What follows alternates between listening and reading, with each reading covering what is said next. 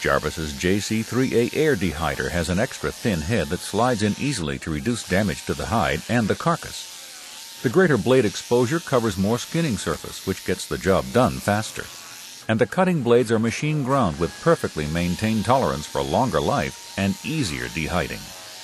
It has a full 420-watt air motor. It uses low air volume, only 11 cubic feet per minute at 45 psi. You get great energy savings between 1.7 to 2 kilowatts per hour per dehyder. Multiply that by total hours of work each year, and you can imagine what that can save you in energy costs. The JC3A is well balanced, making it easier to grip and handle, and that means smoother operation and less fatigue.